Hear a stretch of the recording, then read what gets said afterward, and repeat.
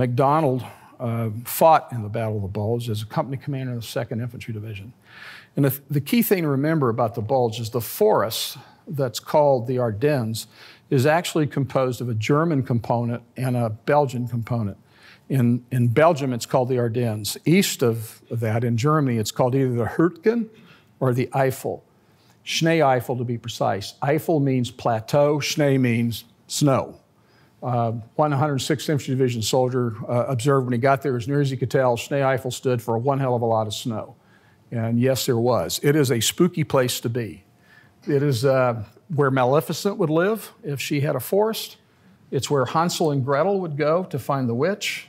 It is a spooky place. I've been in it. It's dripping cold and wet in the wintertime and shady, cool, and dark in the summertime. It is medieval. It makes you feel creepy the whole time you're there.